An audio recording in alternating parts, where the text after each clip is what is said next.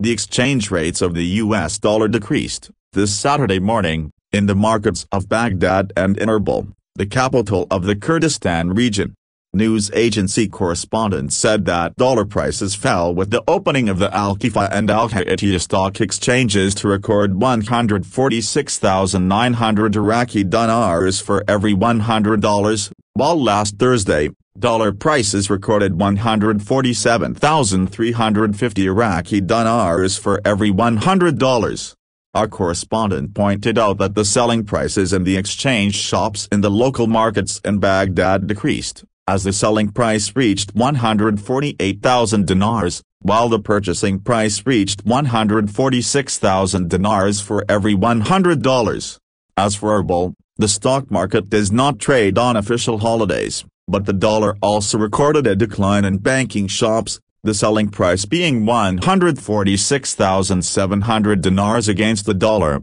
and the purchasing price being 146,500 dinars against $100.